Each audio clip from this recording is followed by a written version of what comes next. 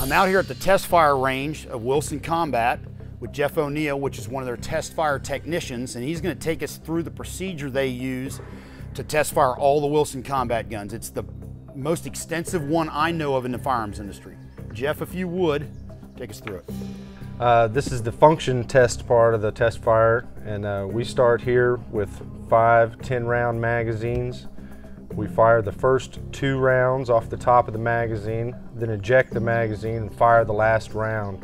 This is to ensure that the weapon is ejecting the rounds properly and not off the top of a bullet that might still be in the magazine. So otherwise known as the extractor tension test, which Exactly. is critical on a 1911. Yes. After that, we have 2 more magazines, one 8-round, one 10-round of regular ball ammunition. These are all ball ammunition.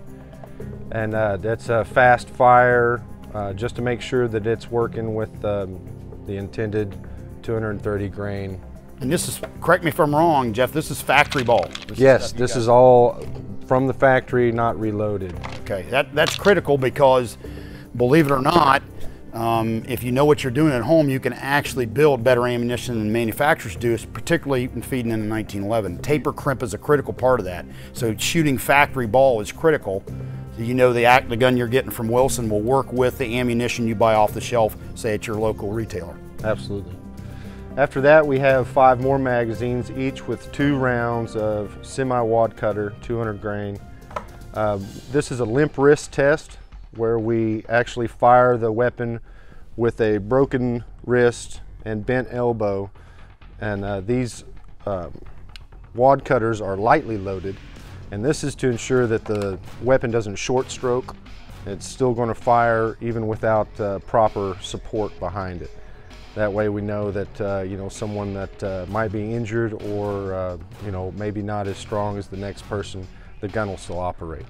After that, we fire 2 10-round magazines of reloaded hollow point ammunition. It's loaded a little bit hotter, and that is just to ensure that it's running on different kinds of ammo. So right here, that's 3 different kinds of ammunition that we run. So that'd be like considered to be a plus P load, like something that somebody would use in, you know, a carry gun.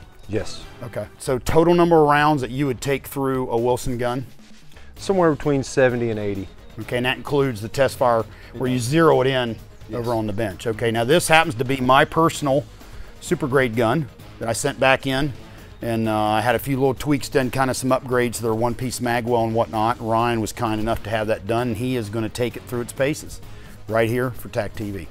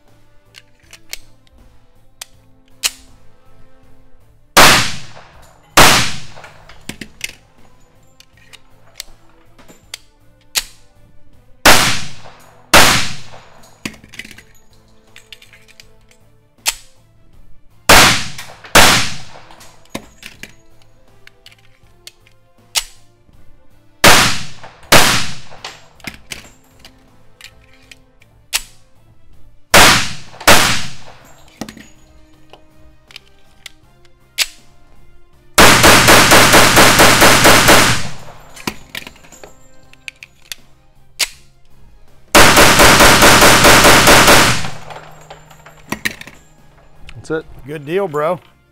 Well done. Tell you've done this a couple times. Yeah. Now, time to take it over and make sure it's sighted in, correct? That's right. Now this is a gun I sent in, so you know it's pretty much dialed in, but normal gun, or even this one, you would check it again to make sure it's dialed in. Absolutely. All right, if you're ready, we'll head over there. Let's do it. Hey, thanks for watching the Vickers Tactical YouTube channel. To subscribe, click here. And to watch some of my favorite videos, click here. Have a good one. LAV out.